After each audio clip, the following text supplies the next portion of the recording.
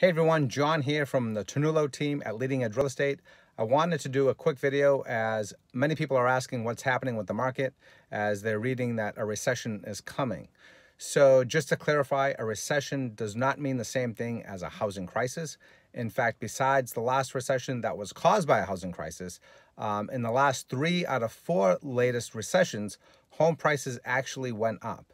So we definitely saw a shift in the market this year, and we've seen the acceleration of home prices slow down. However, many experts still are saying that home prices are still on the rise. So as always, if you do have any questions on the value of your home, don't hesitate to give us a call at 617-275-3379. Thanks for tuning in and have a great day.